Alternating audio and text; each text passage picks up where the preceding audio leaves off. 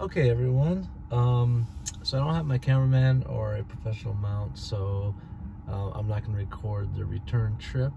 However, I did have some trouble with FSD 12 going the wrong way in a one-way yesterday. This was at night. It was a little bit rainy, but most of the rain was on the ground.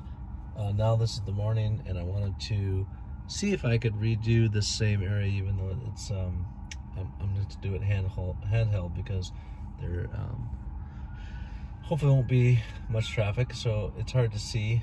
But up on the left, you see cars coming in the part of the one-way, and then cars going out. So I'm going to approximately get the vehicle into the same spot it was yesterday. So this is a parking lot going into the one-way there, and I'm gonna engage FSD and see how it does. Okay, so that went through this parking lot, which is kind of a McDonald's.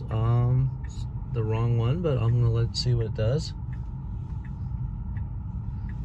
Seems to be getting through here. It looks like it wants to do like a little roundabout. So this is not how it behaved yesterday, probably because I was more straight on angle. So it's gonna go around the parking lot, a bunch of jitter. I could let it do this whole maneuver, but it won't be the same test as yesterday. So let's wait for these people to come.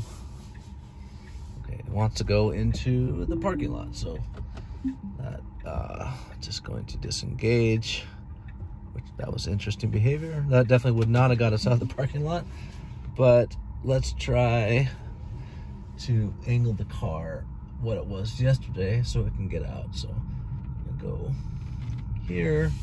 Again, I'm not just doing this to torture it, it's just where I was yesterday, coming out of this McDonald's, coming straight, angled in. So there, okay, so here we are with the one way, and you see the maps updated. And let me just engage and see what it needs to do is stop here, go across this divided, and not turn left into the wrong one way here. See, there's a light at the end.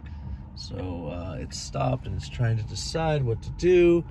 And okay, it picked, I had to disengage there.